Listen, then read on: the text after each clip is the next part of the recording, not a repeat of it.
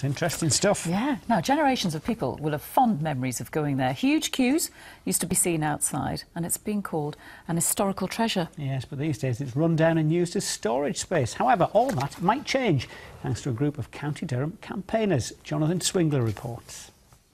A car part shop in Crook may be handy if you've damaged a wing mirror or need new disc pads.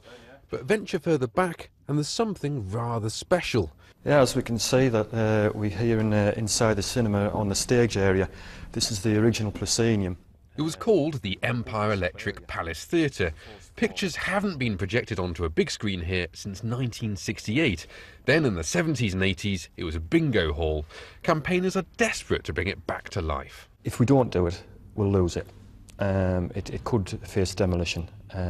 It's something that we think is historical importance. There's not many of these type cinemas left. A lot of them have gone. There's only 3 of this architect's, of his examples left. There's a lot of them in London and places like that, but not in the north.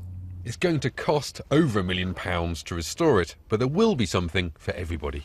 We can be a cinema, we can be a music club, we can be a comedy club, theatres, drama groups, sports events, pretty much whatever you can do with an open space, we are planning on being able to do here as well. Will it get used though? I'd go because it's Crook, it's hometown, it's the one my grandparents went to. I think it's something that's been missing. There's been no cinema near us since the one at Bishop Auckland closed, and that was maybe 20 odd years ago. The campaign group has around 100 members. They say if they get more support, there will be a big screen here once more. Jonathan Swingler, BBC Look North, Crook.